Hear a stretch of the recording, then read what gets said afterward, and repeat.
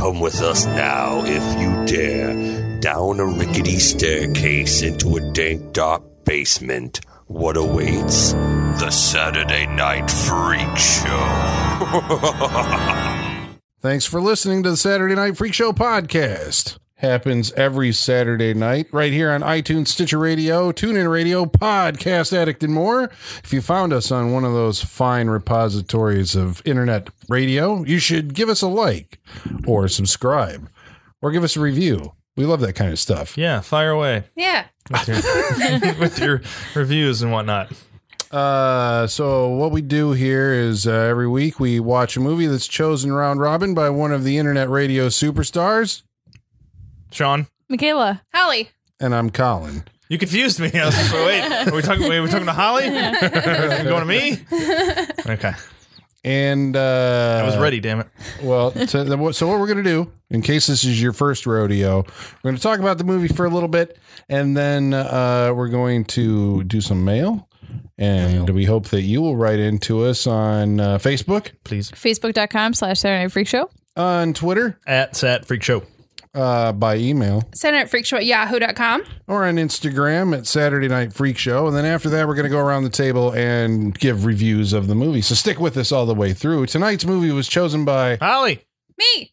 Holly, what did we watch tonight? Tonight we watched Dead Alive, or for you New Zealanders, we watched Braindead. I hope there's New Zealanders. Yeah, I hope so. The Kiwis. The Kiwis. I think it might be known as Braindead everywhere outside of the United States.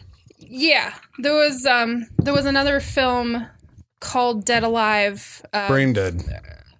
Yeah, sorry. Bill Pullman in it, I think. Sorry, there was another film called Braindead being made around the same time, and so they changed it to Dead Alive, and then they said it just needed to be Dead Alive in the U.S. Everywhere else it could be Braindead. Isn't there also like a Japanese video game martial arts movie called Dead Alive though? Dead or Alive? Is it Dead or Alive? Okay. Mm-hmm. Yeah. It's still close. Close enough. I think there's also a mini series called Dead Alive.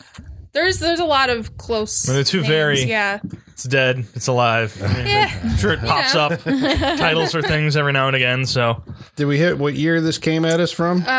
New Zealand 93 and then US 90 or New Zealand 92 and then US 93. And it's directed by Peter Jackson. Who's he?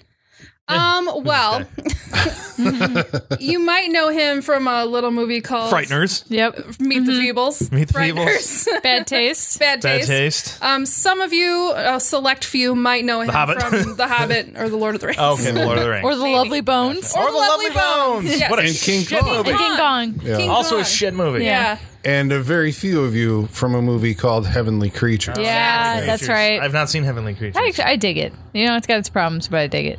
Well, there's an evolution to Peter Jackson that I guess maybe we should talk about here. Started out really bad. Have we done Peter Jackson movies before? We did The Frighteners. We did The Frighteners, which came after this. But, I mean, there's a time, his first three movies, at least that I know of, unless he did something before Bad Taste, right? I think he might have done work on a show, but no, Bad Taste was his first film. And Bad Taste is like a comedy UFO splatter movie. Yeah. It's very weird. You said a bunch of words that I like.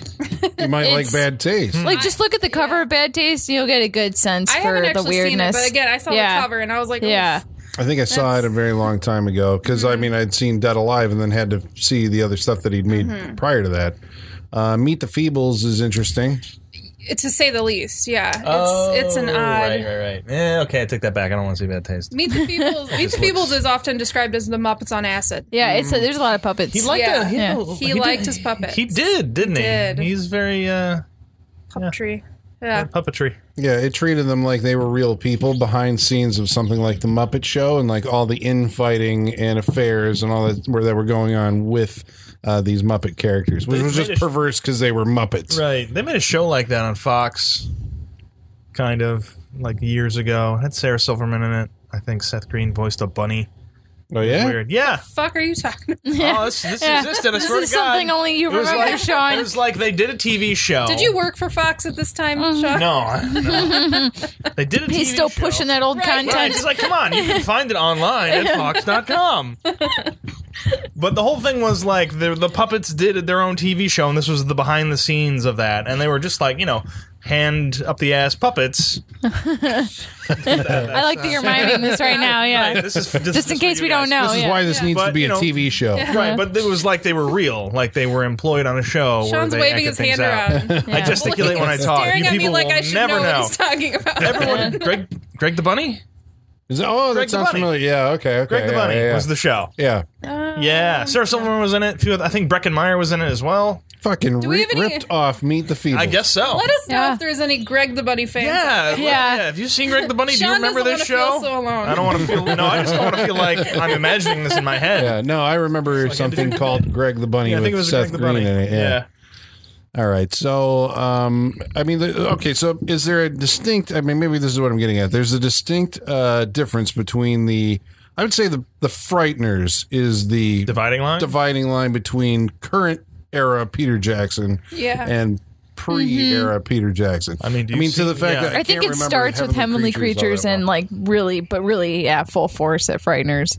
Heavenly Creatures is definitely a departure from these three. Those Yeah. three movies we just Right, mentioned. That was is the- Heavenly Creatures the step over towards drama. Heavenly Yeah. Creatures is drama when he was and fantasy wanting- and all that? When he wanted to be taken more serious. And break into the mainstream, yeah. Yeah, because there's Because if they had seen Meet the Feebles and Or Dead Bad Alive, Taste. they would have been like, no, this guy is not going anywhere near Lord of the Rings. I mean, Not going to Yeah, happen. that's that's the what I thing. said Like, when we watched Frighteners. yeah, like who wanted this guy to do the Lord of the Rings Yeah. movies? I know it was like a passion project of his. Yeah, it was. And this was all basically like all these films were, I suppose, in some way, like him trying to create some type of demo reel so he could convince somebody to let him do Lord of the Rings. And later on, that's King kind of- Kong, because well, this that's movie kind starts of- out on Skull Island. That's kind of the thing about Peter Jackson is all of his projects kind of seem like passion projects in some form. Like this, he really got out that need for gore and puppetry and Meet the Feebles. And then he always, like you said, he always wanted to do King Kong. He was a huge King Kong fan, and we see nods to that in this. There's actually a guy in this movie, I don't remember who it is. He was in the 1976, 8?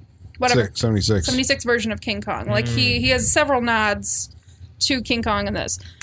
So yeah, and then Lord of the Rings as well. I think there's a lot of lead up to passion projects in all of his work. That's pretty awesome, though. Like, could you imagine, like, not only do you get to direct movies, but almost every movie you make is something you've always wanted to make? Like, who else gets to do that? Yeah, you I know, was that's looking- pretty I was awesome. looking at his filmography, and I was thinking, I was like, man, this guy, he just does what he wants. Yeah, Like, that's kind of awesome. awesome. They may not end up great, but he does what he wants. Yeah, like props for that, man. It's kind of cool. Yeah, I think the closest he came to like a studio film was probably The Frighteners, right? Because that started. Maybe Lovely Bones. Well, I mean, That was later, earlier yeah, on. yeah. But Early even, on, but early even on. that was Yeah, something I that he think wanted to do, if I'm Frighteners. correct. The Frighteners started off as a Tales from the like it was going to be the third Tales from the Crypt movie, Right. Yeah, it was going to be directed by Robert Zemeckis, from what I remember. and then they handed it off to Peter Jackson because of the stuff that he'd done. Yeah. Probably it's like, okay, you proved that you can do, you have a sensibility for gory comedy and horror, and then you've also got the dramatic stakes of the Heavenly Creatures filmmaker. Right. We want to see none of that come through in this movie called The Frighteners.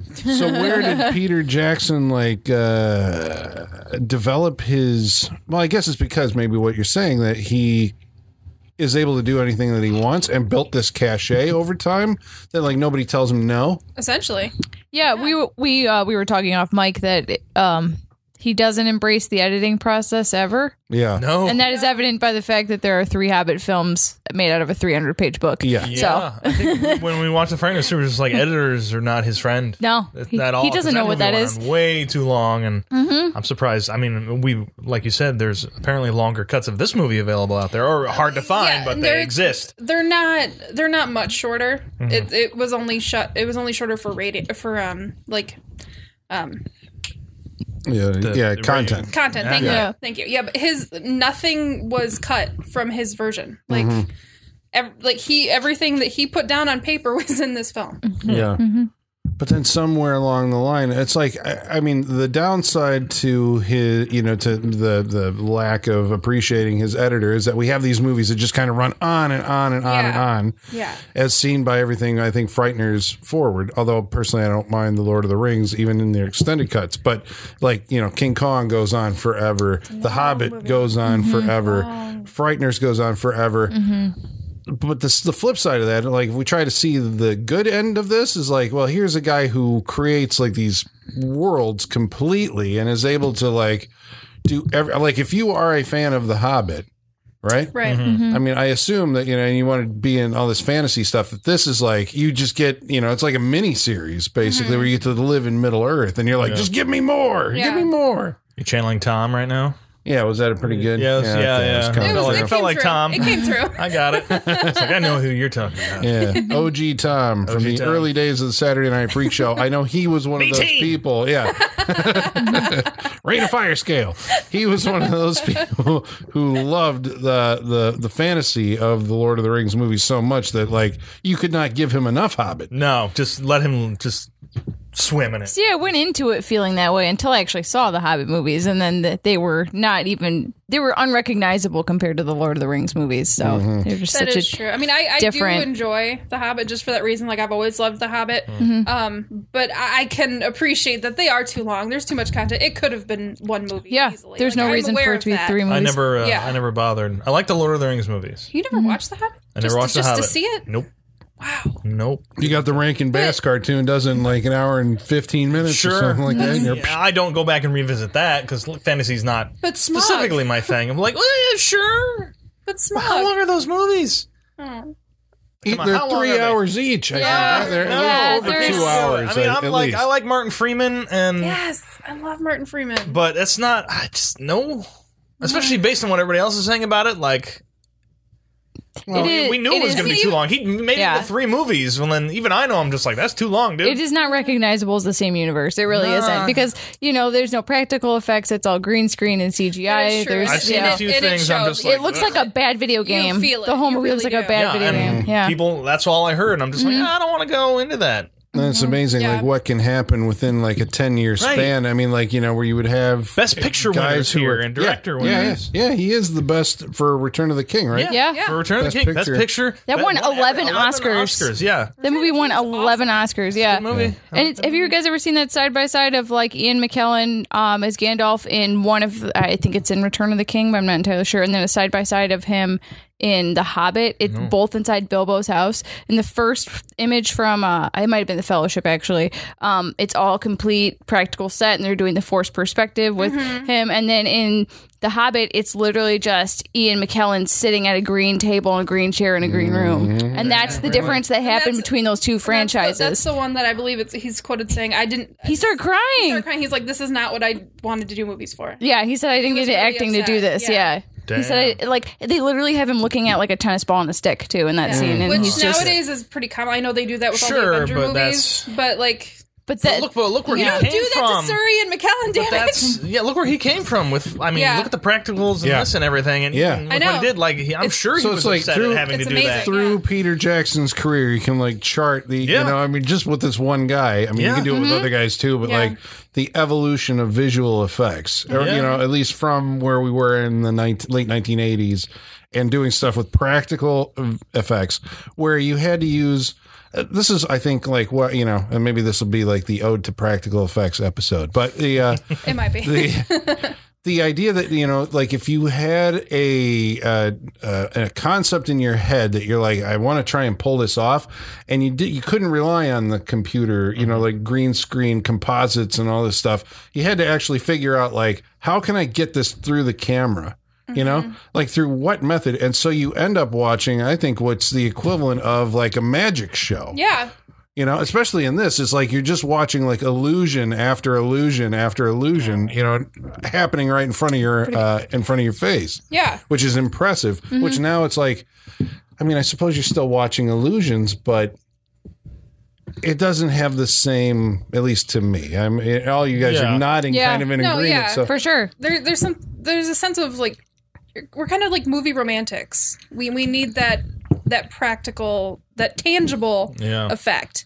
Because, like you said, it is real in one sense or the other. Very much. And touch that. Like if back to Lord of the Rings, if you look at like the main orc or Uruk-hai, whichever it was, I don't remember, in Lord of the Rings as opposed to the Hobbit, it's heartbreaking, right? Like you said, it looks like a video game. Well, and just the standard makeup, like that much can ruin an entire movie if it's not done right. Now he did jump into this late, didn't he? It wasn't Guillermo del Toro? Yeah, nobody can say that. Does his classic thing of getting attached to a movie and then running away from it? You mean like he's like he does with how many times guys take a shot for every time you hear Del Toro's attached to a movie project. It's never going to come through. Don't get your hopes up. Yeah, you know? And then it kind of just like, well, Peter Jackson will come do it. Yeah. So I mean, I guess maybe part of the problem was that he didn't have like the pre-production time to get into that. He didn't have the prep time. That's it. He didn't have the prep time. Well, and he didn't want to do it either. No, he publicly said he didn't want to do it. But and with the orcs too, and like in the original Lord of the Rings trilogy,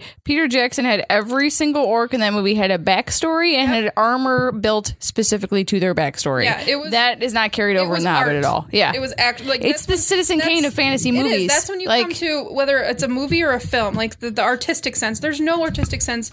I mean, not none. I mean, I couldn't do the Hobbit. Because it's the same. It's Weta and Richard. Oh God, what's his name? The guy who did the makeup effects even for this, and Richard Taylor. Yeah. Still doing the effects for Lord of the Rings. Oh yeah, he had his A team for all of his movies. I remember like Peter Jackson's like going into Lord of the Rings was like, we're gonna take our cameras back in time to Middle Earth and actually like we're gonna film it like it's a real thing. Yeah, and that all is gone by the time you get to 2011, whenever the hell the Hobbit movies come around. Yeah. All right, so maybe we should talk a little bit about this film. I mean, it's gonna overlap. Yeah, we'll come back to it. It's Peter Jackson. It's what you do. So, in 1992, Peter Jackson made this movie called Dead Alive, which is kind of, I mean, it's something also, and this is another thing I think that's missing from movies now is the absolute the splatter movie. Yeah. Right? Splat test. Where he said, I mean, this is in the years of, these practical effects splatter movies like, and for some reason I'm saying The Blob first, but, Evil Dead, right? Specifically Evil Dead 2 and, these Nightmare on Elm Street movies that would do, these imaginative, gigantic, puppeteered, animatronic, creature things.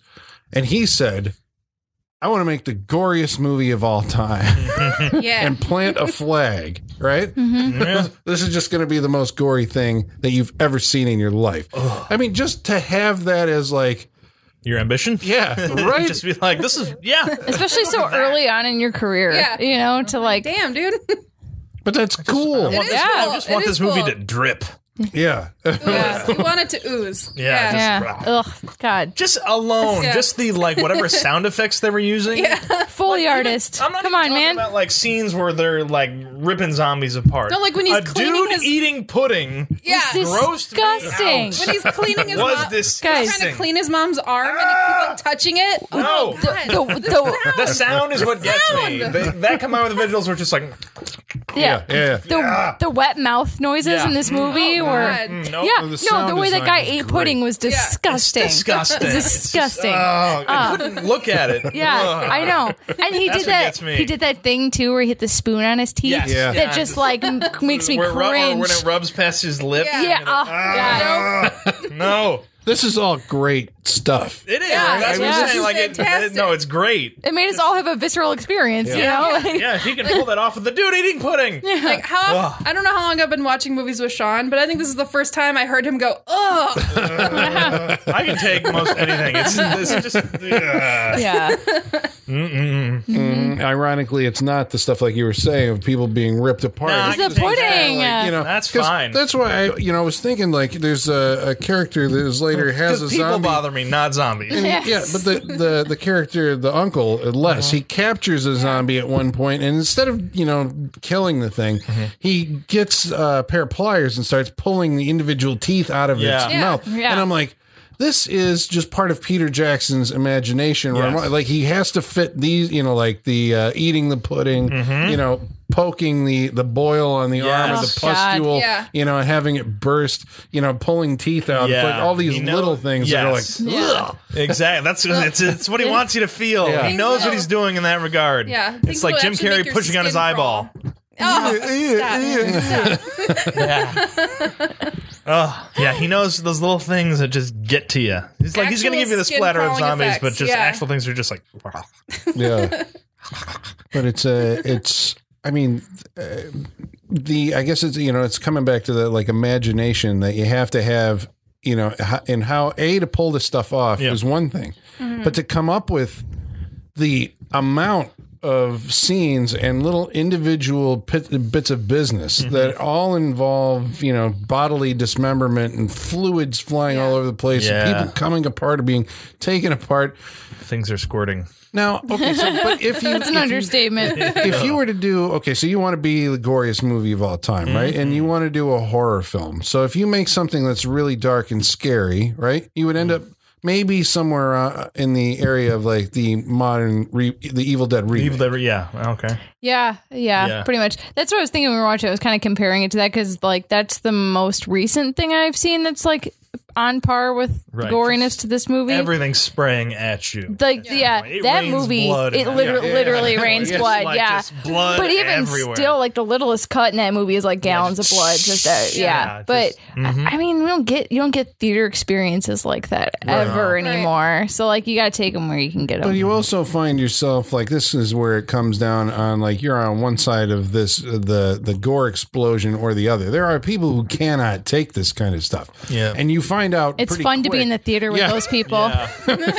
You find out pretty quick like which who among you is not like you because you are different. I remember watching Dead Alive at a video store. Like this was back when in cool video stores, so you could actually watch this in the store. Oh yeah, we did all sorts of crazy things. Okay, but there was this woman who worked at the store next door. It was like a fabric store. She came over and be like, she came over and was like just offended watching this.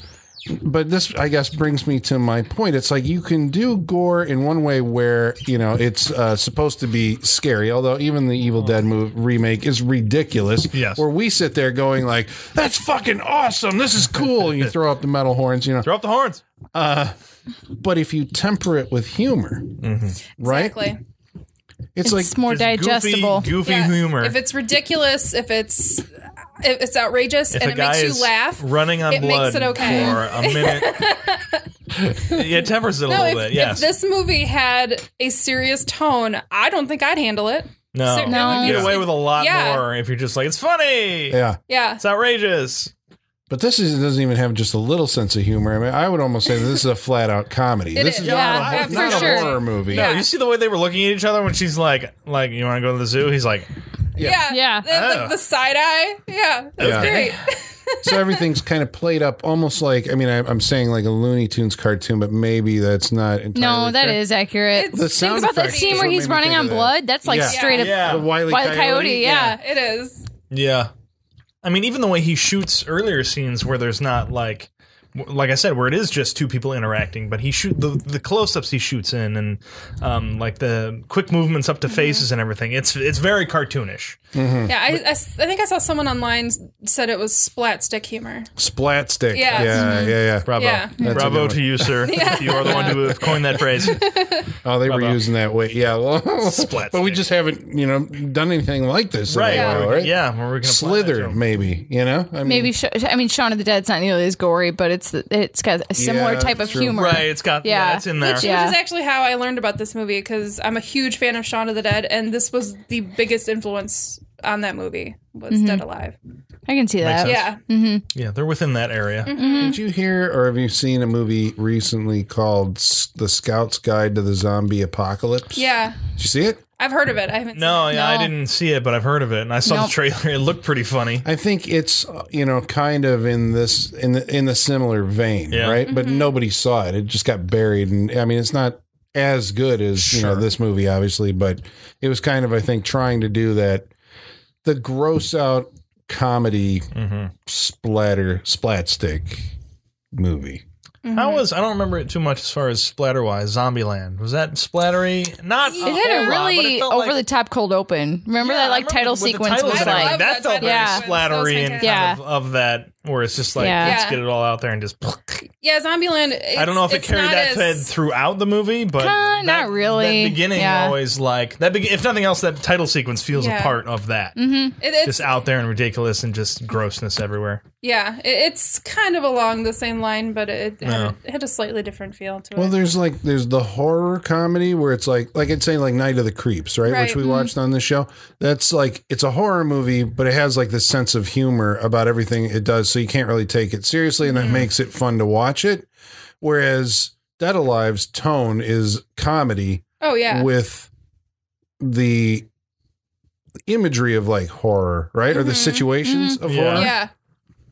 But without, I mean, it's obviously not trying to be scary. But that's why I'm like, no, there's a giant tit monster at the end of this movie. I don't think it's trying to be scary. Yeah. I don't maybe this is me. I mean, like, you try to put yourself in other people's shoes, but I don't understand how you can take this seriously and be offended at the gore in this movie, because it is literally, I mean, people get upset by violence if, somehow, some kid's going to see this and go try to duplicate it, or it's, you're seeing people get hurt, and then you're living vicariously watching people get hurt. His fellow students with a lawnmower this morning. Yeah. Right? Well, I think...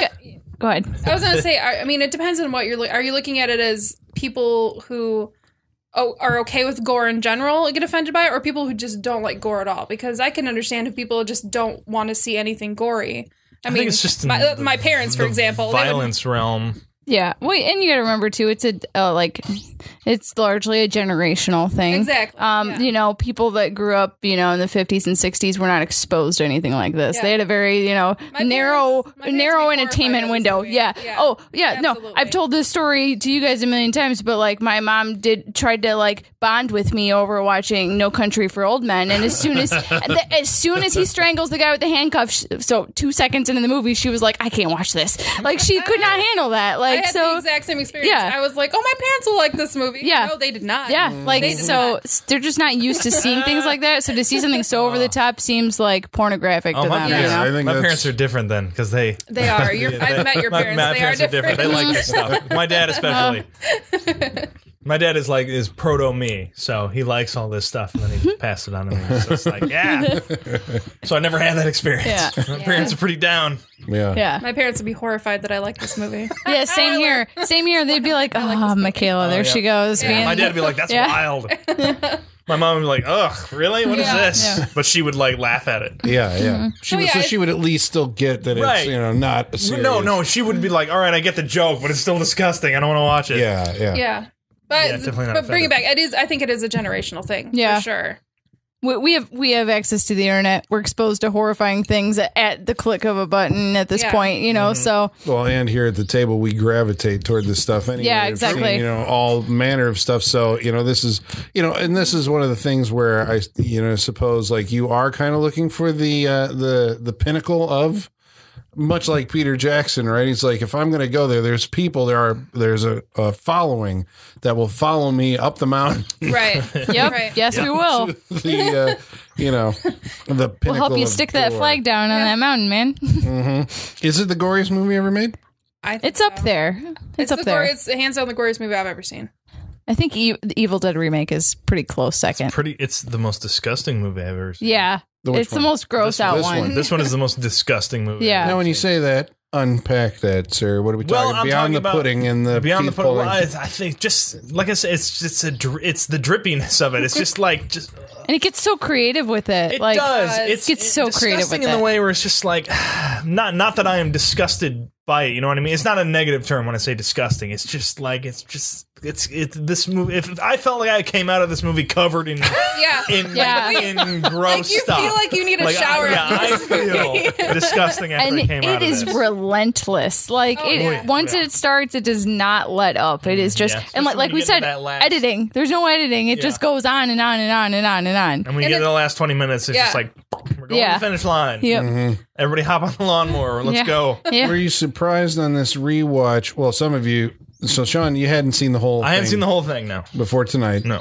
Michaela and Holly and I have seen it before. Were you surprised on the rewatch that it took a while to actually get ahead of steam on it? Yeah. Because it seems to me that I remember the Rat-Monkey thing. Rat-Monkey was a whole... Yeah. It's a rat monkey. Yeah. there's It's a rat monkey. Yep. All the little Stop rats motion came rat and monkey. raped all the monkeys, and we have this Yeah. rat. I love the rat monkey design. Rat monkey. I loved it. I love the claymation rat monkey. I want more of it. Oh, that stop motion animation was awesome. I loved it. I just remember it getting going earlier. Yeah, I agree. I think that the whole I don't even know what to call it. Can you call it a first act? Because nothing really happens. It moves way too slow. Editing. Let it happen there. Get us to the action quicker. I suppose we get to a certain point that I wasn't expecting to get to so early on, where the zombie stuff starts happening. I feel like that happened earlier, but then it kind of it's slow in that part, and then it kind of ramps up. Like we got to the zombie stuff pretty quick, as far as I was concerned. Like it felt we got there pretty quick. As in there were zombies, but you didn't have the but only in that there were zombies. Yeah. Not that anything happened with them really. They just existed, Yes. because you don't hit that critical mass moment. And I guess maybe what this movie also shares with films from this era, right? Like Reanimator or you know something, or I'm saying Night of the Creeps, but I think they do basically contain everything at the end of Night of the Creeps. The idea that by the end of the movie, like things have just gotten completely Return of the Living Dead, right? Yeah. Things have gotten so out of hand that we cannot contain it, and like, oh shit, this means bad things for the rest of the world. Yeah. You know? It's like at some point, well, I guess maybe this has a happy ending too, spoiler, but you know, it does kind of escalate, and there's this percolation time where it's like, well, Lionel has to deal with, you know, his mother, and then there's like several other zombies, and they all end up in his house, but he's basically their caretaker. In an absurdist way is how we get there, because he does take a zombie baby for a walk in the park. That scene was amazing. Okay. You want to talk splatstick? Oh my Slapstick? Oh, man. He started punts a baby across a park full of other Wrestles babies. with it. And What just I that love, fucking baby. what I love about that is this movie had a budget of $3 million, and they came in $45,000 under budget. Get So out. Peter Jackson took that money. He's like, I've got an idea for a park scene. Oh, wonderful. And Love that's- it. And that's where the park scene came from. And I love that scene You so know, much. now that you're saying that, that does seem like so, you know, my problem with later day Peter Jackson has always been I've tried to describe it as like he creates these little, Little pockets, self-contained, little mini things. like, self-contained, I was trying to say submersibles, right? Like this is in the words of Mel Brooks. Like they have these submersible, non-submersible units, and you string them all together and you have a movie. If you can sync them, then, you know, you cut that scene out. But he comes up with a bunch of these things where they're like just a skit. Yeah. The Hobbit movies are full of skits, all hung together. You can have 16 of them, you can have 8 of them, but none of them actually advance the plot. I think the baby scene in this is maybe like the only scene that exists apart from the rest of the narrative. It felt a little Monty Python-ish. Yeah. I was expecting that Benny Hill wacky sax to kick in like any minute on that scene. Needed. Like it could be excised. But it should. But it's totally worth it. But Because it's gold. Yeah. It's like, well, we got a baby now. Yeah. We're calling it a baby, but it's really like a garbage pail kid. Like that's what it is. Like, and it has that little fucking laugh. Oh, it's so good.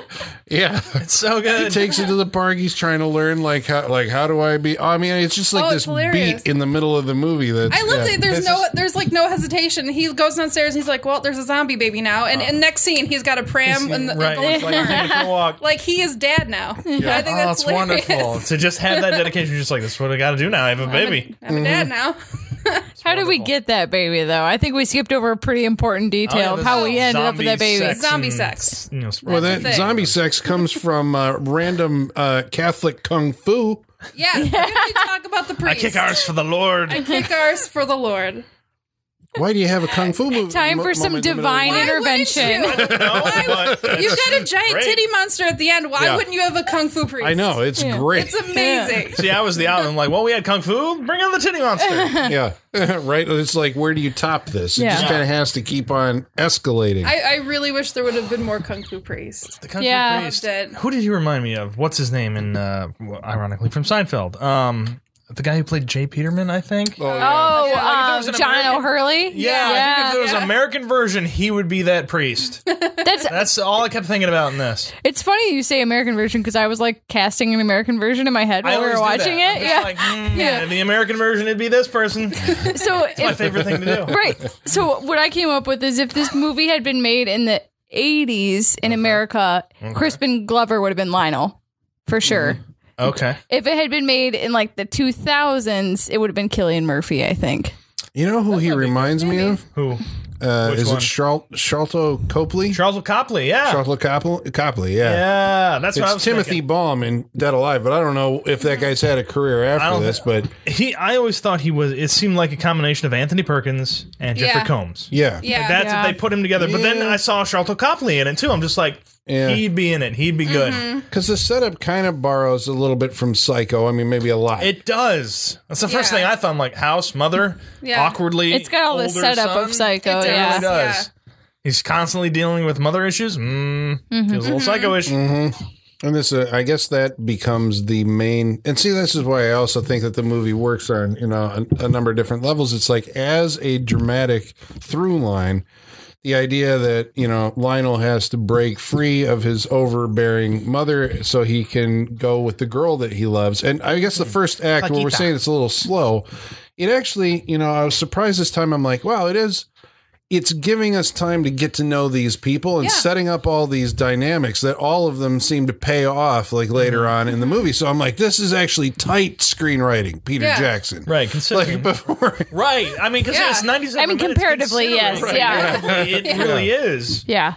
And just because maybe we're going into this, we know what's coming, so we're just like, oh, all right, let's move on and let's get to it. But it really is. It's tight enough where you end up like, I end up liking these characters. It's not just, it's just like, all right, let's just get to the thing. It's just like, all right, I like her, I like him. It's like, all right, it works. Yeah. I like where we end up with them. And, I think you have to, I mean, considering as crazy as he gets at the end, like you're rooting for these characters to like live through this crazy stuff that's happening to them at the end, considering there's a baby zombie after them most of the time. I wish Fernando the dog would have lived a little longer. Your mother ate my dog. I would have liked to see Fernando. I would have liked to see Fernando turn into a zombie and have a zombie dog running around this movie in addition to the baby. That's what I would have wanted to see. I'm solid. I'm good with the amount of animal deadness. Right, especially because they pulled that fucking back Well, it'd end probably out have of to be Yes, like not even. you'd either have to, I mean, like, how would you do it? I guess that's the thing. It'd either be the stop motion, Yeah. or they'd put a real dog in a suit or something. They did that for Alien 3. They put little suits on whippets, little whippets, and there's actually footage of it. They didn't end up using it because it was hilarious and not terrifying. Yeah. It was But that might have worked. it would have worked in Right. this. Oh, Yeah, perfect. yeah. Little whippets. They had like little like helmets they put on him and little like outfits they attached to their back to make them look like little xenomorph dogs. It was adorable, but it never made it to the movie because it's just too cute. I wonder why the decision was to set this movie in like the 1950s. I'm assuming it was the 50s. Yeah, it said when she died on her headstone, it said 1957. Oh, So, did it? yeah, Oh. because I was checking for that because the aesthetic was very 1950s. I was like, is that on purpose? The clothing and the cars and the music and the fact that The greasers. and the fact that there was actual like radio programs. Yeah. Yeah. Well, I wasn't. I guess because it was New Zealand, I'm like, man, that's what it's like in New Zealand. yeah. They're 50 years behind. But if you look at like all the little like the delivery car is like this big and Yeah. the fire truck is like this big. It's Yeah. it's like all right, that makes sense. But I'm just like I think maybe it things are was- smaller there. I don't know. I think it was Peter Jackson's nod to like the 50s. That makes more drive-in sense. movies. Yeah. I think it was. What sealed the deal for me on it definitely being the 50s before we saw like the proof on the headstone, which like heads up filmmakers, check your continuity with your headstones if you're ever going to show a date on a headstone because that'll make or break a movie. Texas Chainsaw 3D did a real big mistake with that one. So just keep your continuity or just don't show the headstone at all, But before we saw that and got the date, I knew it was the 50s, not only from the cars and the outfits, but because the uncle he has the exact same hairpiece as Jerry Lee Lewis, but he has the same jacket as the Big Bopper. Yeah. So like he's nodding two different huge musical references that died 2 years after. And I think on the radio, or Lionel made a reference to I believe it's a guy who went to the Arctic or something like that, but Edmund, I'm forgetting the fucking name, but he says like he's about to go on a new expedition or something like that. And I'm like, I think that was in the 50s, but I'm And the one not dude sure. freaking out that they needed another war.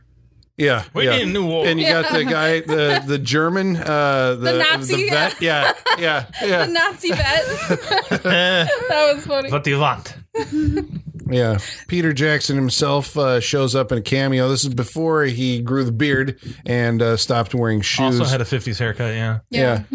as a vet assistant. No, he's the Undertaker's assistant. Eating a sandwich. Eat a sandwich. Like you do. Check that bingo square. Boom. Yeah. Time.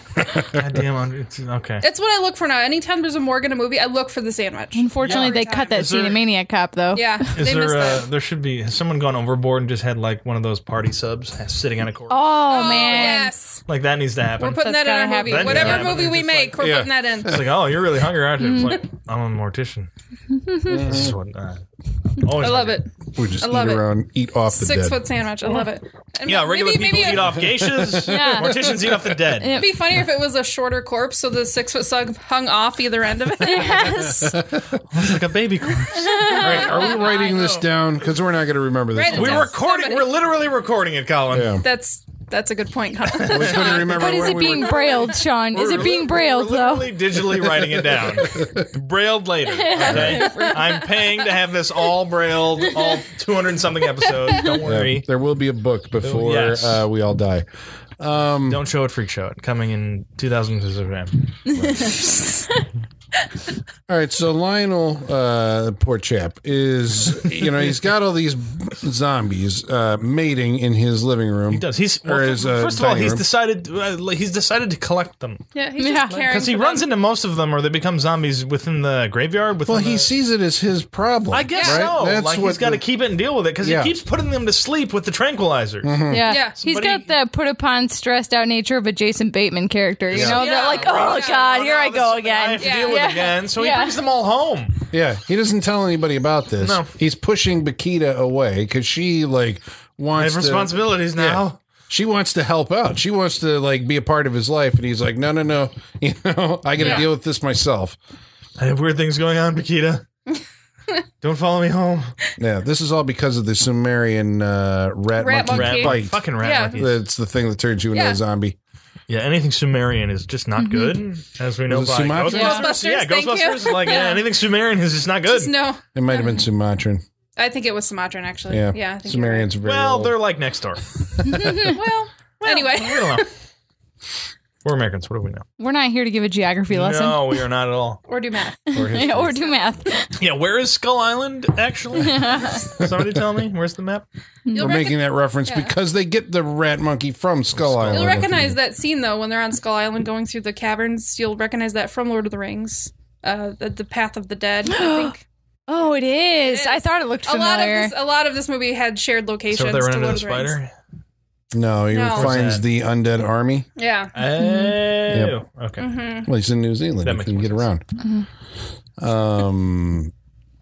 So there's this uncle who I guess plays the main antagonist of the movie. Essentially, because he's the only one that you really want to die. Yeah. Yes. But he's also remarkably capable at staying alive. Okay, so all this shit gets going because eventually there's a party at the house. Yeah. Where the uncle brings over, as he's trying to maneuver Lionel out of his inheritance, brings over the entire town. And of course, all hell starts breaking loose. Right. But this guy, he's an interesting character, because I think the actor had the right tone, knew the tone of this movie. And pulls it off extremely well. I mean, I guess everybody does. Lionel is very in tune. This entire cast had to be so game to do this, Right? for the amount of shit that they had to. Yeah, we're going to dump a lot of shit on you. You okay with that? We're gonna Well, yeah. shoot it at you with a fire hose. Yeah, basically. Yeah. Oh, you glop. got to be game for it.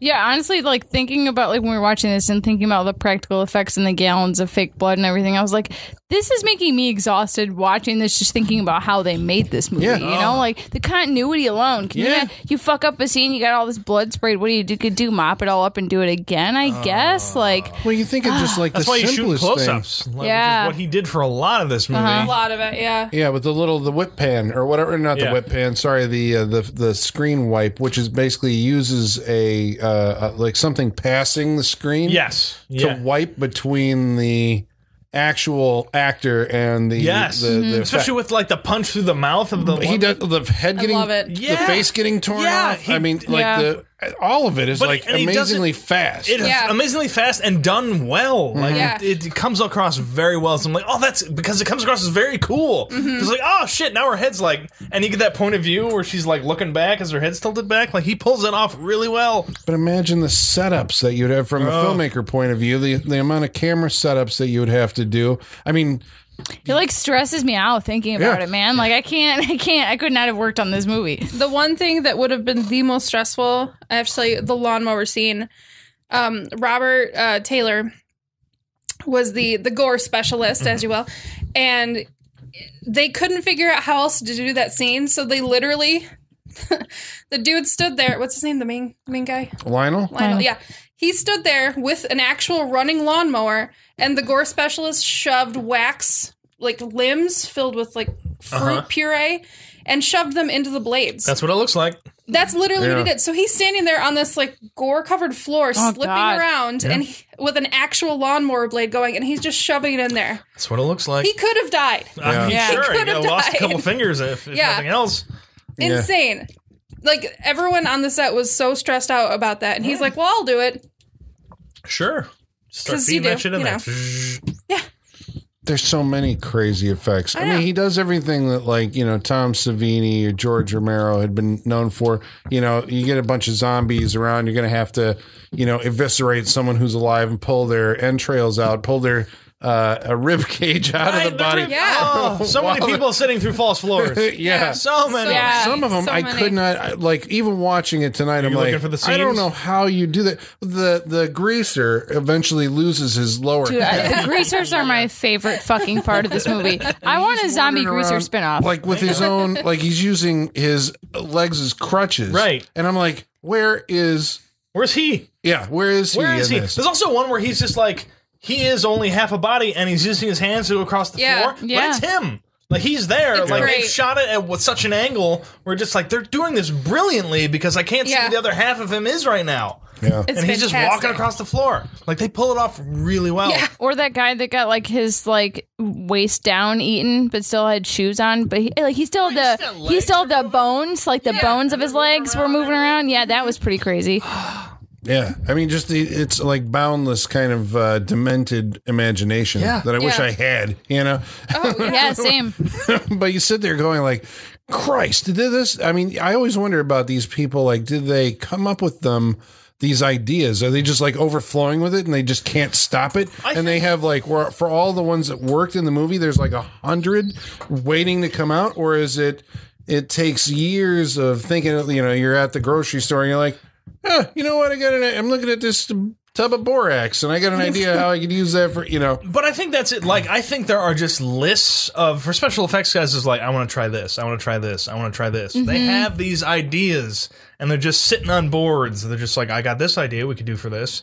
I'm sure that most of these guys just have tons of ideas. They're just waiting to give the directors like, we need something for this. Like, all right, well, I've always thought about doing this because I gotta believe that's what they do. Like, they're told to do certain things and they can pull them off, but they're also just gotta like imagine certain things. Like, one guy had to have been like, guy gets his lower half pulled off, but he's still got his shoes on and you can see his leg bones hanging out. And like, they figure out how to do it, and they're like, you know what? I got this. One day I'm going to get to use this. Exactly. Yeah. They're like, I got to put that away, but that's a good idea. And like, oh yeah, this stuff is just coming to them. Or the light bulb lady, like the lady that her like the back of her head gets shoved onto a light bulb that's on the wall, so her whole face and eyes are lighting up. Great look. And but that like the continuity in this movie is so great that like for the rest of the movie she's in the background of like every shot in that room, still lighting up. Yeah, it's so great. Yeah. Good effect. I like the reoccurring theme that the uncle keeps getting kicked in the crotch. Constantly by kicking the everything. balls. That had to have been what, like it. 10 to 12 times he got hit in the crotch, right? Yeah. I love it. Like, he's a guy that you're like, by the character, you're like, he deserves like all of this. Even the mom grabs his balls at the end of it. He's just like, I love that was his final like demise. It was. Getting grabbed by the balls one that more was time. great. That was great. But even then, like, I mean, you know, he gets, you know, he looks like he gets killed by having his entire head and spine ripped out in a shadow. Oh, which is yeah. a cool Oh, thing. it's so awesome. But to see him after, like, you think that's a okay, You think that's he's it? dead. It's like Return of the Living Dead 3. But he's Great. still wandering around with. Yeah, that's right. Did they do it? They did. That. They did, Yeah. but they had to have been taking it from this, obviously. And I'm sure you probably mentioned it in the Return of the Living Dead 3. I don't know. I may have forgotten. Maybe, but it's Return of the Living Dead 3. Spine zombie. Yeah. Spine zombies. Great. His head's like on a stick, basically floating above his body. That's great. Yeah. And then the Spanish girl grabs it and is actually swinging his head around by his spine. Mm-hmm. Wonderful. It's madcap. Wonderful. I mean, it's Yes, that's it what is I'm a saying. It's like madcap zombie movie. to describe the tone of this is like, is it like Three Stooges? I'm trying to nail it down. We said Looney Tunes, right? Splatstick, yeah. Yeah, I don't know. The editing rhythms are like, like spot on. I don't know. This is like, an achievement, I think. Yeah. It also figures out a way to to give a personality to an inanimate object. Anthropomorphic. Thank you. Yes, that's what I was trying to. Never gonna. Every time on this show, I try to say that word. Keep tripping over it. Anamorph. Anamorph is what you're going for. It to just sounds like you're anamorph. talking to someone who's got a weird name, like Morph. Yeah, morph, What do you think? anamorph, porphizize, anthropomorphize There you a go. set go. of lungs, a digestive Oh, it tract, does! And a sphincter. and a sphincter sphincter. that farts. Yep. The thing God. looks at itself in the mirror, and the music And it's like, changes. Yeah. Yeah. Guys, we're feeling emotions for lungs and a sphincter right now. Like, But it becomes one of the main Antagonist? protagonist. I would say protagonist. Antagonists like are the- just like an obstacle, basically. right. For the, It's like what is it? The brain that crawls or something? Like, wasn't there a thing? Oh, what the fuck am I thinking of? the brain that wouldn't die. The brain that was probably the brain that wouldn't Yeah. die, where it just crawls after you and all that shit. Yeah, the brain that Maybe, wouldn't die. yeah. I haven't seen that, but it could be. Yeah. There's a brain that doesn't die. Got But this it. is like Spoiler. Wow, way to spoil the movie, Sean. Sorry. Wow. But this is kind of a crazy thing, right? Like it's going on because it can do things. You're thinking, and I guess this is how the movie keeps on ramping up or stepping up its absurdity level, right? Is because you're like, okay, somebody gets bit by a rat monkey, they turn into zombies. Okay, then we got bite a other baby people, they turn into zombie, and then zombies. we've got zombies. But once you bring in like the guts are moving around, and they're a thing that's The like guts of the attacking greaser you. zombie. Yeah. It can do things that a person can't, such as shooting, its the intestines out and like, wrapping them around things, and it's up crawling all making over its the place. way around like the house and crawling into the attic and everything, and Yeah, going after him because you could tell it's like a hand, like they Yeah, just yeah, the other yeah. part is like it's a false part, and they're just crawling after it. But like it's good, it's effective. The funny thing is, in that interview that I read with Robert Taylor, he's talking about the moment that he realized how ridiculous this movie is when the zombie baby, which the running around zombie baby was played by a 2-year-old. Oh no, that they we put a could mask tell, on. which is great. Yeah. He said the moment that he realized how ridiculous this was is the moment they started filming the shot where she's running away and the grown man is chasing her with a cleaver and she's actually screaming out of real terror. He's like, what movie are we making right now? yeah. You're just like, what am I doing? Yeah, that's like some Pet Jesus. Cemetery stuff. Right, where it just gets to the point where you're just like, either this is something that's going to be, people are just going to love this, or just like, I'm never going to be able to talk about this again. Yeah. It's like, I have to hide this and say I wasn't a part of it. Yeah. Oh, no, he's really or it's proud going to be a of it. cannibal. I was going to say, or it's going to be a Cannibal Holocaust situation where you have to go to court and prove Yeah, that you you're just didn't like, murder people, or didn't abuse children. Baby. Yeah. Luckily it worked. He's alive to this day. Yeah. Well, it's like did we say that it's a practical? It's like a puppet on the close-ups, Yeah, oh yeah. and then when it cuts to the long shot. But I mean, It's like a child's it's play. running, When you see though, the yeah. long shots of somebody, the guy playing Chucky, Yeah. where it's just Yeah. he's running away and everything. It's basically looks like that, but it's so cute. it's cute little demon baby. Cute little demon baby. And then laugh. there's mom or mother herself. Oh mother. At the end, where again the movie you're like, what in the hell now? Because now it's like this gigantic It's a fucking big puppet. hand going. Yeah.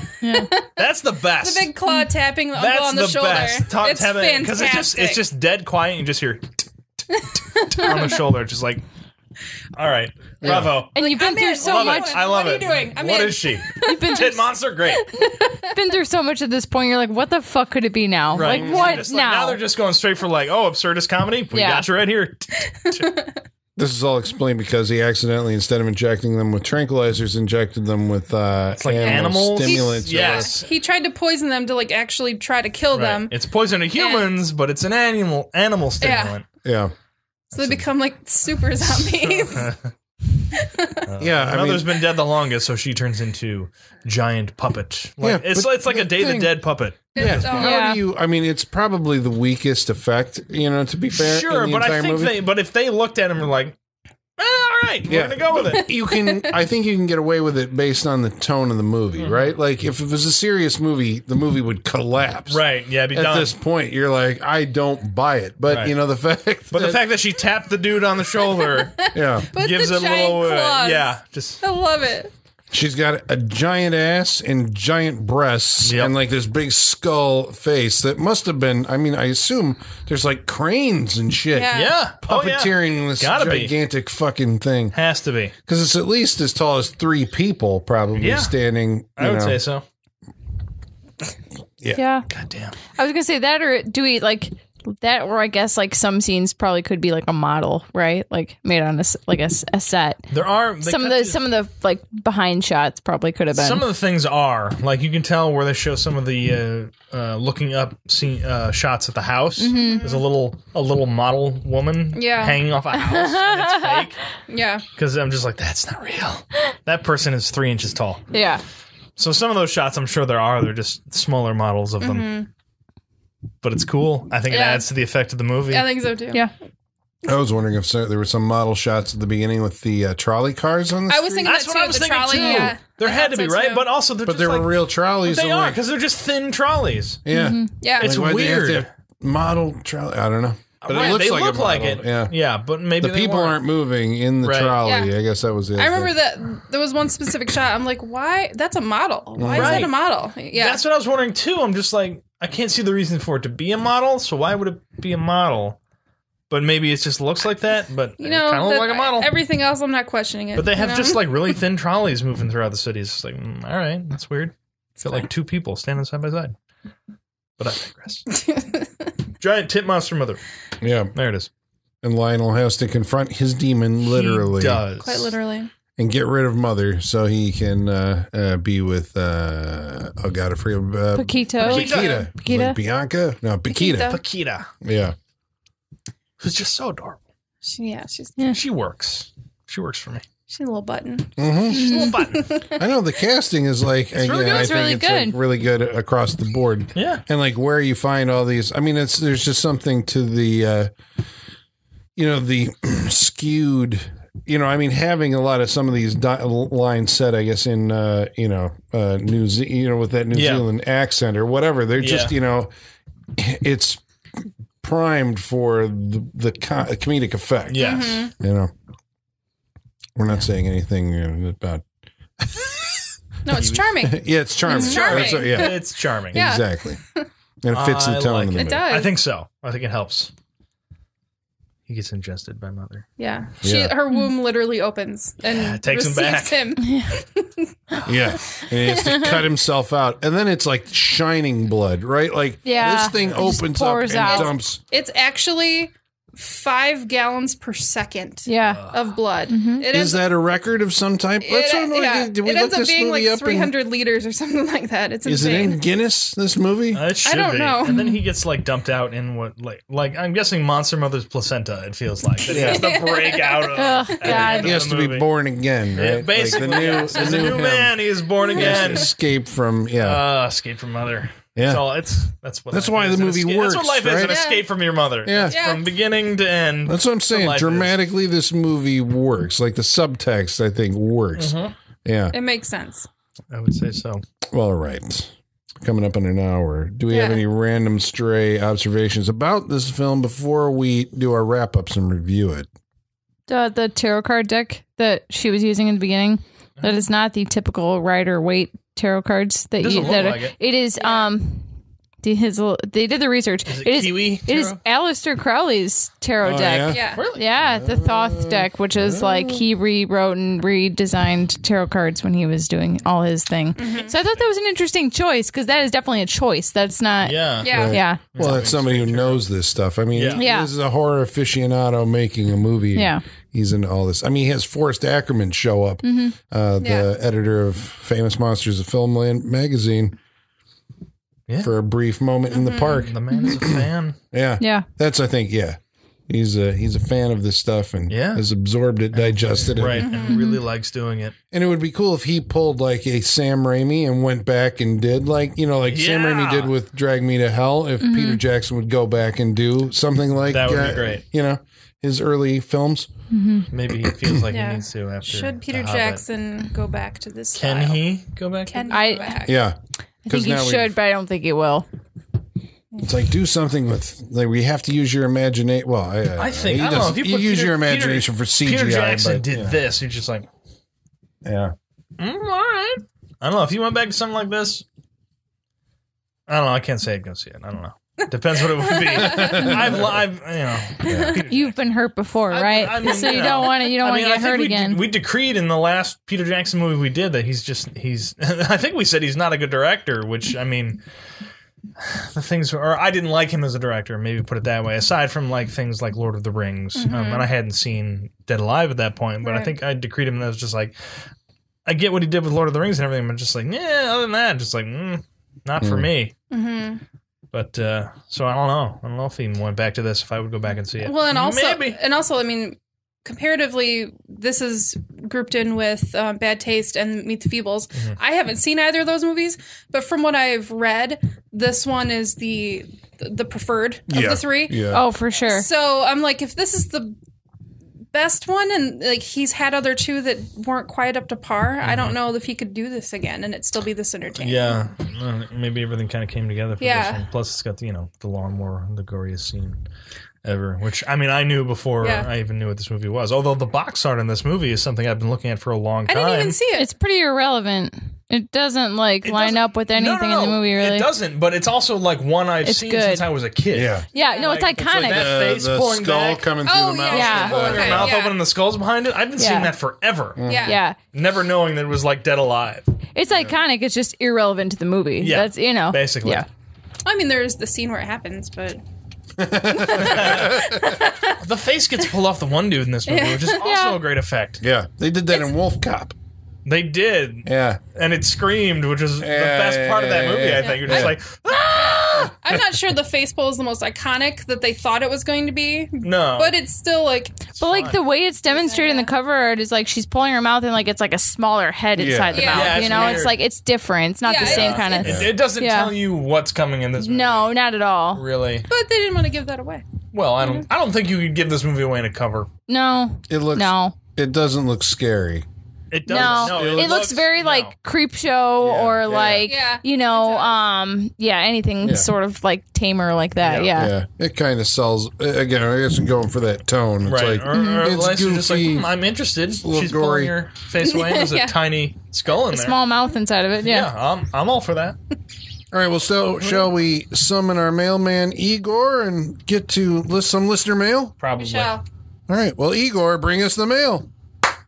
Masters, the mail. I've got the mail. So many letters.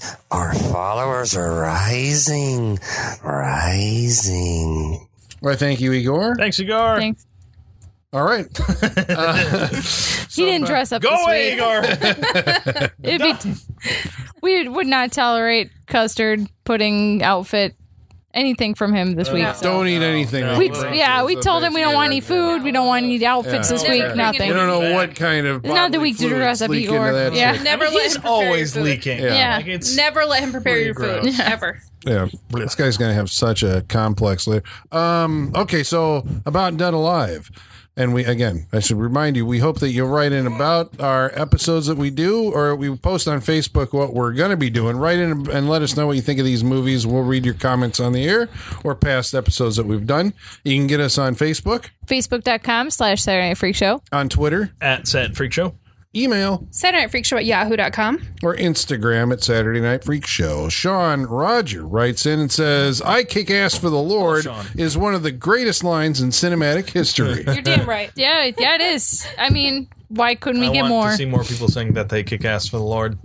I was partial to this deserves some divine intervention when he jumped down for said that. I thought he that was was great. just so ready. Like, you know what? So ready. He was a very angry He was priest. a very angry priest. Yeah. Like, he's been preparing for this. He's like, I have nothing to do here but bless these He's a people. soldier of awesome. God. That's You know what why he's got going on. You know why it feels unfulfilled is because he didn't hit the rule of threes. He only did 2 one-liners. He didn't do a third. That's there why was it feels like we're missing something. Like, just before he got impaled He on the needed finger, one more. there needed to be one more.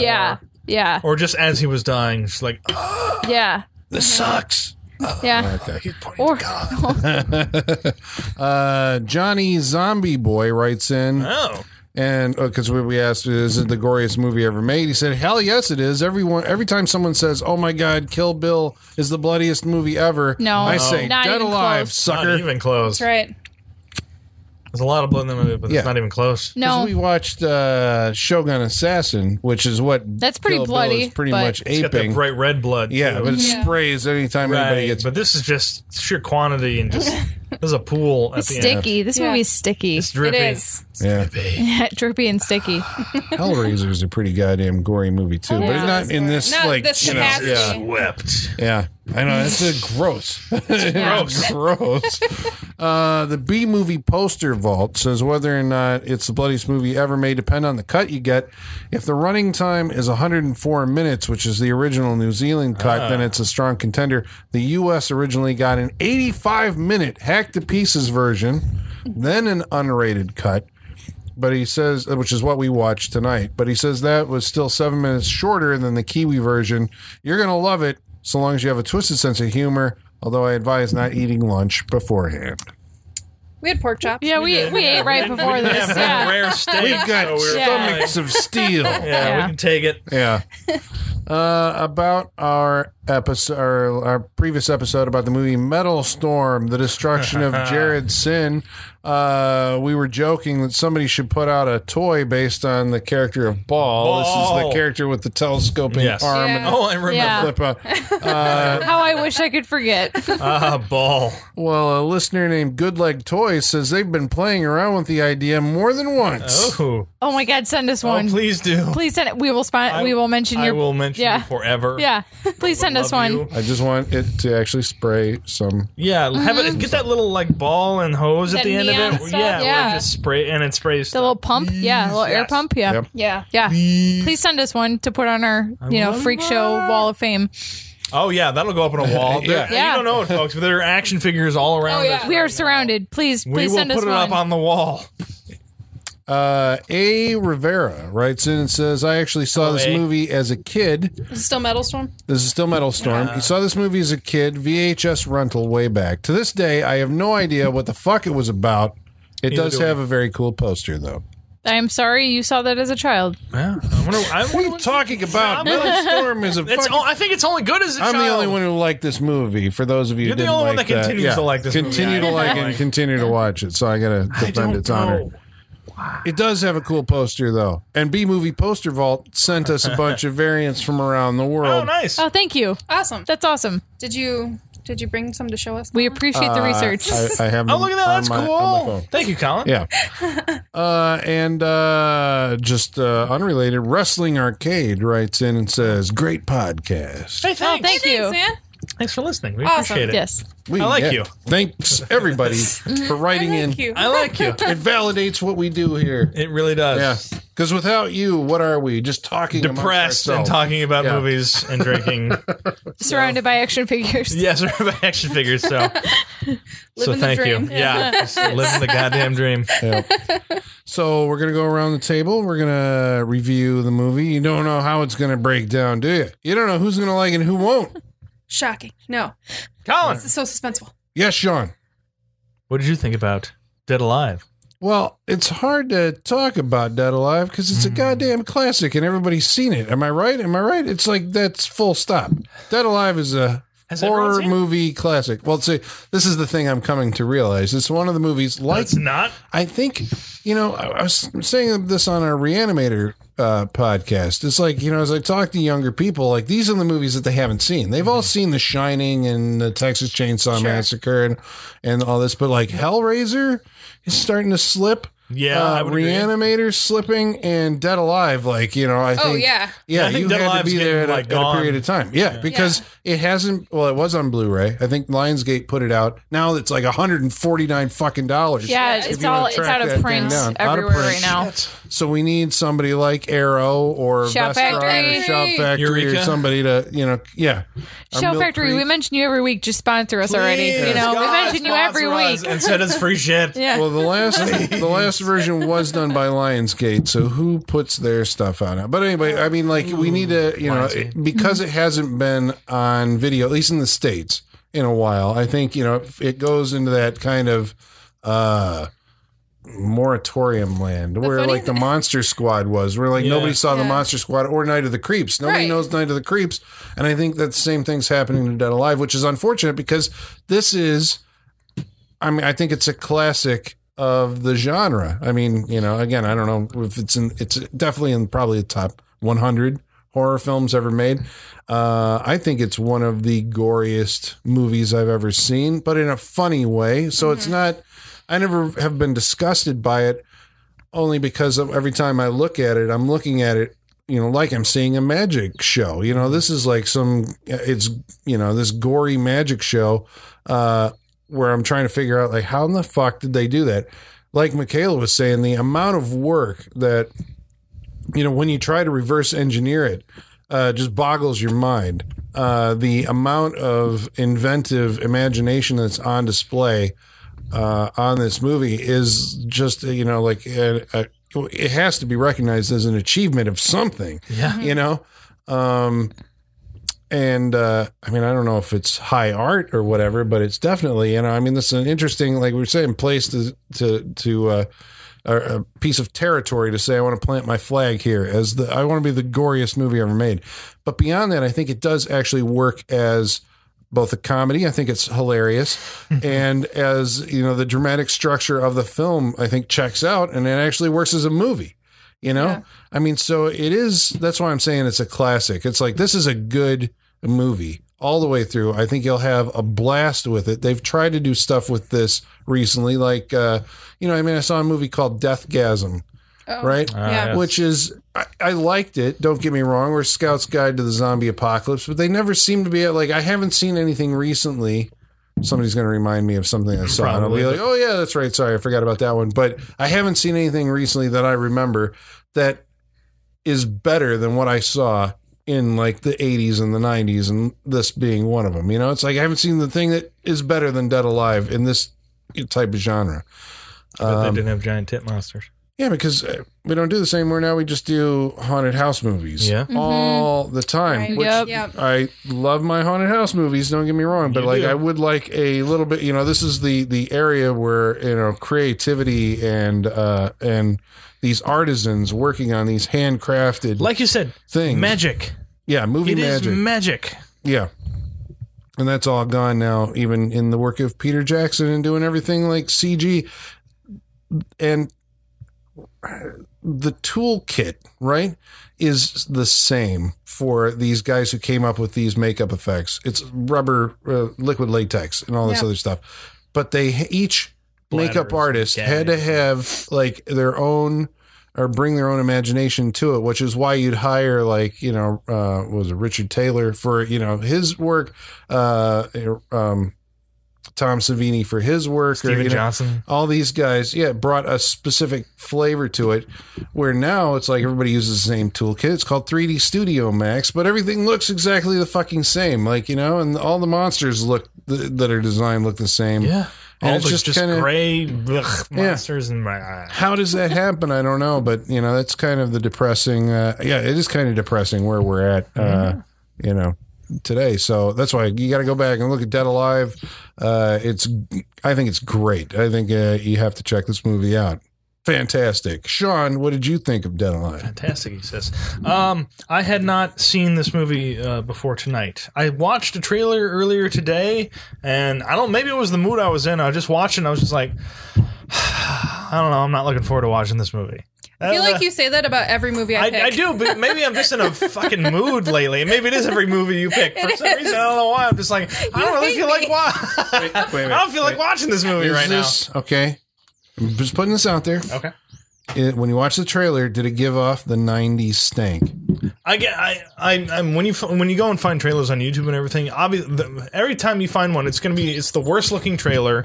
Yeah. It's the worst quality. It's the In a World trailer too. Yeah. So like, I shouldn't take them as an accurate representation of what I'm about to see, because it kind of boils it down to just like the worst looking thing that could represent the movie you're about to watch. So I mean, that's probably my fault for finding those and seeking those out. If it had been a sequel set in LA, would you have been? Like, I would have really been for excited? it. Yeah. I would recommending it right now, hands down.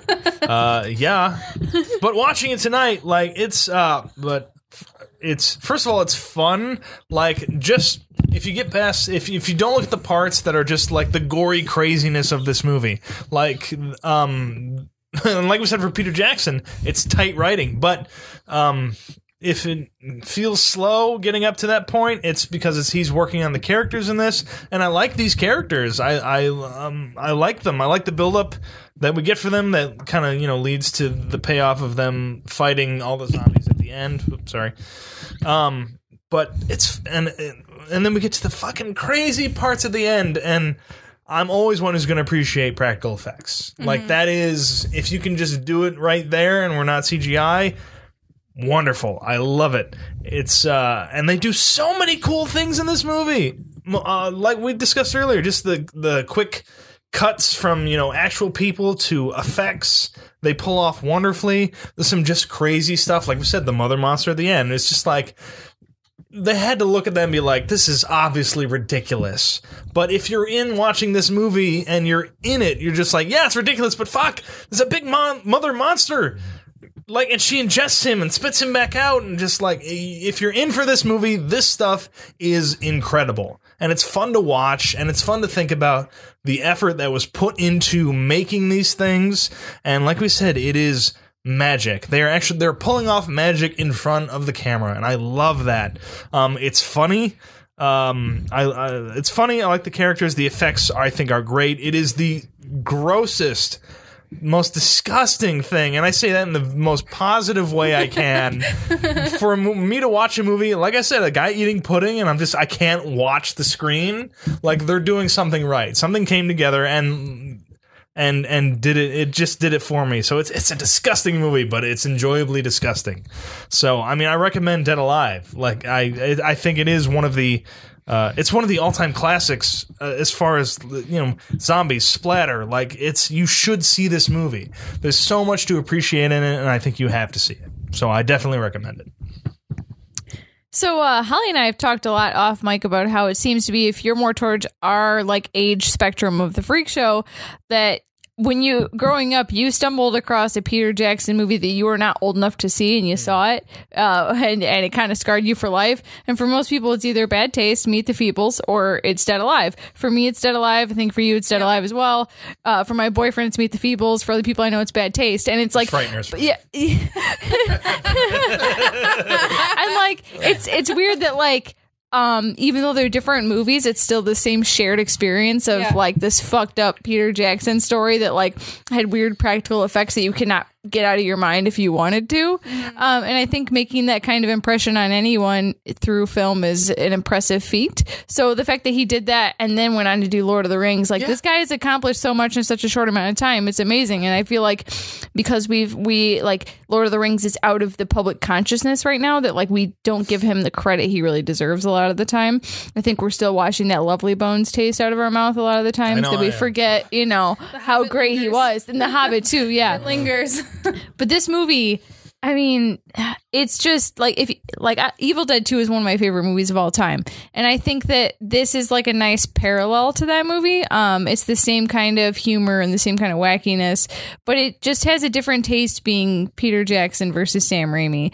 And I like how, I would really like to actually see this movie be remade with famous people, just because I would like to see how famous people would handle being put in this ridiculous kind of situation. If they went as far as they went in this movie, if it's exactly the same, I think so. But if they went at least as this far with like just people famous actors like George Clooney getting splat. That's the thing. I just want to see like famous that. people punished with this movie. Is what it is. That's what I want to see. I don't actually want to remake. I just want to see famous people forced to be do. Now I want to see George Clooney in this movie. Exactly. I think that'd be George great. Clooney and Penelope Cruz. Well, what about From Dusk Till Dawn? That's Yeah. This is gooey. That movie's George gooey Clooney too. wouldn't work in this. It needs to be someone younger. yeah. I mean, probably. Yeah. But like you look at the guy that was in this movie, and he went on to do like next to nothing after this. Yeah, Like he was a New Zealand actor, so he Sure. was known for like a show. and shows there. Almighty Yeah. As a show, Johnsons yeah. or something. I don't know. Yeah. He's done a little bit, but all in New Zealand. But like he put in, but I like we were talking about like the effort in making this movie just looks exhausting. So to know that he went through all this and then he never got launched into stardom is really sad to think about. Actually, Because he's dedicated, apparently. Yeah, it's like he's in every shot of this movie, like pretty much start to finish. goes He is through in some every shit. shot. Yeah, literal shit. Maybe at some point, probably. maybe. There's a sphincter that is brought to life. I'm sure there's literal I feel shit like at some if point. this was remade, literal shit would be included. Oh, it would be like in Dogma, that shit monster Oh, in God. Dogma. It'd be like that. I don't need that. Anyways, Bring this the movie. class of it down. Yeah, would, like, it really I don't would. need that. It would I cheapen don't need it. that. It would Shit, cheapen You're it. going for a cheap joke. Yeah, Exactly. yeah. I don't need it. And actually, this movie, believe it or not, it is actually like higher brow than that. Like it does not go there from is a poop fart, joke. but that's One about fart. It. That's it. That's It is so that's quick. as low as it gets. But it's a fart from a sphincter, like just a sphincter, not like an ass, like just a right. sphincter and an intestine, which is like a physiological feat I in have itself. never seen that in a movie. Yeah, That's very exactly, true. and you probably never will No, again. not since. Yeah. Before or since.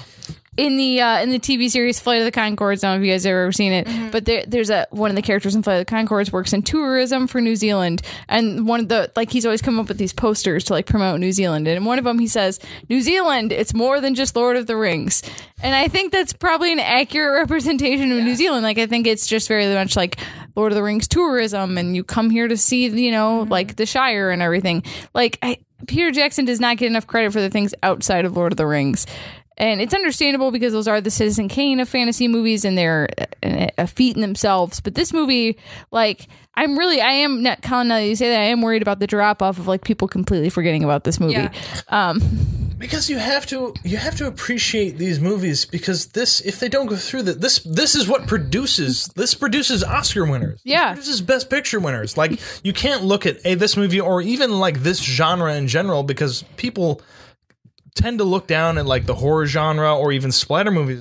They look down Lowbrow. on it. As lowbrow as not Stupid. maybe not as artistic as other movies, and you can't do that because this is what spawns these people who will make movies later that you love. You can't just look at where they came from and ignore it or discount it, as I think has been done and can be done. I don't think you can do that. So I think you have to look back at stuff like this and appreciate it. For sure. Yeah, totally. And I think like we've talked about a bunch in this episode, but like the amount of creativity that went into the narrative of this movie and how people were killed and how like they should have been killed, but yet they're still going and they're still alive. That's what got me is like every time you thought you saw the last of someone, they'd come back recovering from the trauma we just saw them go through that should have killed them. Right. But I definitely would recommend it. I think it's worth it, but you have to go into it with the open mind of it being a ridiculous over the top comedy. If you think it's going to be serious, like the 2013 Evil Dead, just don't watch it. Like it's not serious like that movie. It's very over the top and very comedic. But if you like Evil Dead 2, this is definitely a nice parallel to that. So I would definitely recommend it. Just now talking, I realized this is my second New Zealand-based horror comedy I've brought to the show. First was What We Do in the Shadows. Oh, yep. With vampires. Jermaine Clement, yeah. Yep, and now Dead Alive with zombies. So I feel Jermaine like Clement, who was also in Flight of the Conchords. Yep. We talked about that. We Are Wolves, or would be the next one, Werewolves. Should they ever make it? Yeah. Yes. They're working on. This is What We Do in the Shadows talk, but they're working on a TV show about the cops. From that, I heard about and that. They're like going to be paranormal cops, which I'm so on board with. They need to. Last I heard, they're like it's in the works right now. There's a table read, whatever. Anyway, so I love zombie movies. You guys know this. This was the first of my fall Undead series. I feel like we've all already said so much about this movie. I feel like there's not much else I can say to wrap it up. I love it so much. It's it inspired a lot of movies, and I don't think people realize. Like I said, Shaun of the Dead was heavily inspired by this movie. I think it's just an amazing compilation of horror and comedy, and the tight writing, and it's just everything works so well. And I think even though the parts of it feel slow, I don't know if it was deliberate, but I feel like it almost was kind of deliberate, just so at the end you're just bombarded with the gore. It's just so unexpected. And I think I knew it was coming, so it felt slower to me just because I'm waiting for it to happen. But I think it works as a build-up. I definitely think it flows well enough that you don't lose interest in it. The practical effects are literally magical, like Colin said. It's so enjoyable. You're not going to see a movie like this. It's so special. It's very one of a kind, and I was so impressed that when I found out that it was Peter Jackson when I first saw it. I had no idea that he was capable of this kind of movie. I would love to see him tap into this passion again. I think he could be an incredible director, but we've lost something in the past years. But I feel like everyone should see this movie. It's so classic. It's hilarious. It's disgusting. Like Sean said, it is the grossest movie I've ever seen, but in a wonderful way. It made me a little nauseous at some points, honestly. It really did. It's so the gross. Pudding scene I had to look away from. It's so I'll never look gross. at pudding the same way again. Yeah. But yeah, I think if you are a horror aficionado, if you haven't already seen this, you are wasting time with every other movie. You need to watch this first. Just get to it. It'll change how you see zombie movies. It's spectacular, and I love it, and I recommend it to everyone. Dead Alive. All right, so that's Dead Alive on the Saturday Night Freak Show. That means that we're going to find out what we're watching next week. So, Michaela. You know, guys, it's about to be a full moon, so we're going to watch Dog Soldiers next week. dun, dun, dun. Dog Soldiers. Dog Soldiers. Did they remake this movie? Did they remake it? No, it's from 2002. It's 15 years old. Yeah. It's the new one from 15 years ago. Oh, Jesus. 2002 So you haven't seen it? Oh, Yeah. my God. That's what you're No. saying? No, I'm okay. just like, Directed by Neil Marshall. Oh, So, all right. yeah.